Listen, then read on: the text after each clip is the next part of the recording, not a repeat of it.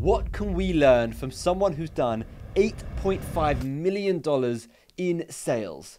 Well, quite a lot actually. I interviewed an inspirational individual who shared his experience with print on demand, various businesses, and his incredibly popular and successful e-com brand. I want to share 5 insanely valuable insights from this 7-figure seller. And this person is Jordan Kilgour. You may not have heard of him, which is a shame because he has some very valuable advice. This advice might not specifically be for print on demand, but if you want to be an entrepreneur or you want to be successful with your business, including print on demand, I can guarantee you will learn a lot from this video. Let's start with the first point. Number 1, solve a problem. Starting a business by first identifying a problem and then solving it is usually the main driving force behind many successful businesses. With Jordan, he found that people had a lot of broken controllers for gaming consoles. They were going to waste, but what if he could do something with them? Fix them up, jazz them up, and then resell them. It's a very unique but really cool business model. And with print on demand, it's hard to identify a problem as it's not really that sort of business. However, I don't want you to think that that should stop you. Number 2, hard work and perseverance. Jordan wasn't alone with this one. Amongst the 15 other people I interviewed as well, they all said this. And, well, I preach it as much as I possibly can. Hard work pays off. What Jordan said that I found fascinating was the harder something is, the larger the payoff will be, and the less people would attempt it. This is quite interesting, meaning if you're doing something really, really tough, you can be sure not many others are going to attempt it or try it. So when you do eventually succeed, you're not going to have to worry as much about the competition. And this is a great position to be in. Jordan got some of his ambition and his hardworking drive from his dad, which again is something that I see very frequently amongst lots of successful entrepreneurs. Number 3, the importance of branding. This took up a large portion of the podcast, mainly because it's such a huge and important topic. Building a brand is one of the best ways to differentiate yourself from everyone else. And in print on demand, brand is often overlooked, which is why I wanted to talk about it. We don't usually have the option of building a brand because, well, many times we choose to sell on Etsy or Amazon or, dare I say, Redbubble, where building a brand just isn't really a thing. Jordan stressed how important building a brand allowed them to scale to a 7-figure business, have repeat customers, and above all else, charge a premium for their product, which of course resulted in higher margins. Having higher margins allows you to spend more money on advertising, and it just gives you a lot more leeway. Now, they used to customize controllers and then repackage them back into the original Sony or Microsoft boxes and then ship them out to the customer.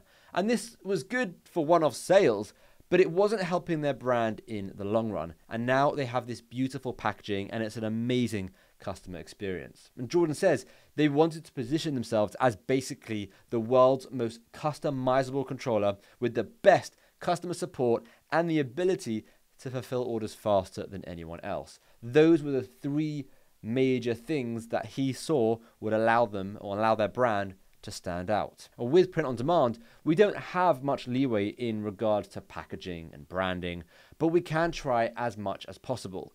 Custom inserts, custom neck labels, high quality and memorable website, good customer service, a good message. Having a good message always helps. And down the line, maybe we can speak to suppliers and get a better custom packaging made. So the customer ends up having an amazing experience as soon as they receive their order. Creating something memorable can pay off massively in any business, including print on demand. Because of course, if you create something memorable, you're going to get a lot more repeat customers. Number 4, leveraging social media. Jordan has generated over 1 billion views on social media. And no, he doesn't have a huge YouTube following or something like that. Saying that, this is a huge achievement, and it's no surprise that his brand is doing so well. This day and age, it's so hard to ignore social media, and it's possible for almost anyone to benefit from it. And I don't understand people who want to totally ignore it. With print on demand, a lot of people don't want to show their faces on social media, and that's totally understandable. And Jordan gave some really cool video ideas that allowed you to showcase your products without showing your face, such as a POV, point of view videos, or something else other than showing your face. POV would be like a camera on your chest using the product or whatever. And what I found really interesting was Jordan said with their business, it used to just be organic. That's where all their traffic came from. But now a huge portion of traffic is actually paid traffic. 80% comes from paid advertising. Still, of course, on TikTok, but it's interesting to see how paid has massively overtaken organic.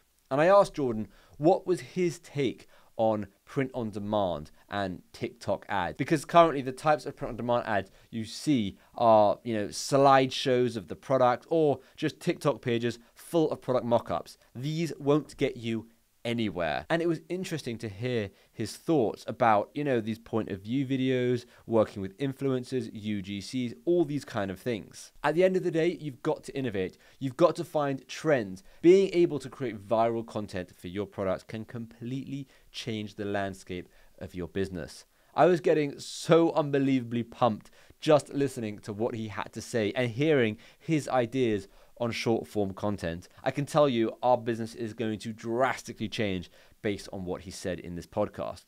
Now, I'm still a big believer in Facebook ads and always will be, but I think in order to really stand out, you've got to do something different. So ask yourself, how many people doing print on demand are really leveraging short form content? A tiny, tiny, tiny number. And that opens the door for us to do it and stand out and not really worry about competition. Types of content that is really good is user-generated content, review videos, and then subtle marketing videos. I want to give you an example. If you had a bike t-shirt, rather than simply make a TikTok with the t-shirt mock-up or a slideshow, you could have a video where, someone does a cool backflip on their mountain bike or something like that, and they happen to be wearing your t-shirt. Much, much more viral and subtle marketing for your brand. Now, of course, I know this will open the door to many questions. Where are you finding a mountain bike guy who can do a backflip wearing your t-shirt? These things are difficult. You've got to reach out to lots of people. You've got to ask yourself what you're able to do, what people are able to do, and you've got to really think outside the box. The idea behind that backflip was just me explaining how you have to think outside the box with your content. Number 5, continuous evolution and adaptation. This point really resonated with me. People always try to finalize something on the first try, when actually things can and should be adapted over time to suit the market and to suit the customer. Jordan told me how his business evolved over time, how his brand evolved and improved based on the market and what the customer wanted. We can do this with our print-on-demand business as well. We can increase our prices over time. We can change our brand colors, amend our logo, spice up our website, improve our packaging and product quality. We can do all of this, and these can all be done over time. You don't need to spend months and months getting everything perfect from day one. It's better to get something out there, see if it sells, and then improve it once you have a proven business and once you have customers. Imagine spending 2 months working on a brand name for a pod business that didn't even have any designs. It makes no sense. It's completely backwards.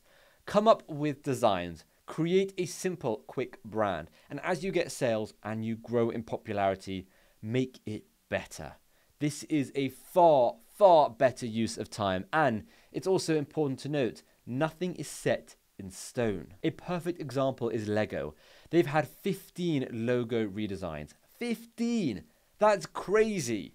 And the key takeaway from this point is to just get started. There is no time like the present. The full conversation with Jordan was fascinating. It was over an hour long, and once edited, I'll be putting it in the Print on Demand Hub community. If you found this video helpful in any way, shape, or form, please don't forget to smash that subscribe button. Help me hit 100,000 subscribers. And of course, I hope you liked this video and found these points as valuable as I did. It's not often that you can hear from an industry expert, and it's safe to say Jordan is without a doubt an industry expert. Thank you for watching. If there's anyone specific that you would like me to interview, please let me know in the comments down below and I will reach out to them and do my best.